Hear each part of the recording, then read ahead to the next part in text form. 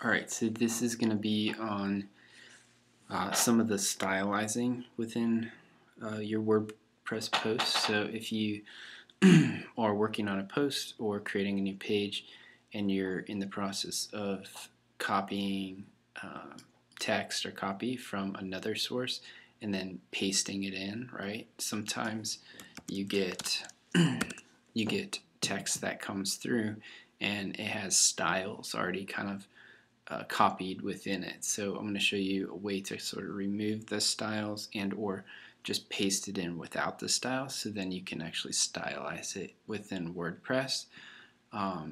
To explain this a bit further, styles are going to be found more on the text end. So you see here you have the visual end of what you see, and then if you click text, you'll notice all the various weird attributes and styles are within the code.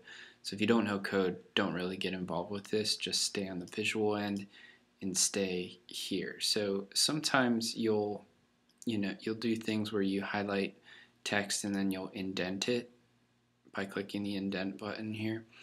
And then like you'll hit update or save and then it goes back to its original place, right? It doesn't actually apply it. Sometimes you'll even see this where you'll hit save and then like somehow your paragraph is like not looking the way you originally did it. So if ever you run into those little issues, I'd suggest hitting Command A or highlighting the entire the entire content on the post and then going up to here and hitting the little remove formatting. So this remove formatting is going to remove all the style within your post. So then it just really gives you just the plain text. And then from there you can go back in and highlight the sections that need to be bold, highlight the sections that need to be italicized, and then even indent the sections by highlighting them and indenting them or creating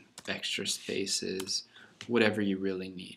So that's a quick way to guarantee that your posts are going to show up accurately when you go and hit update and then get ready to post it.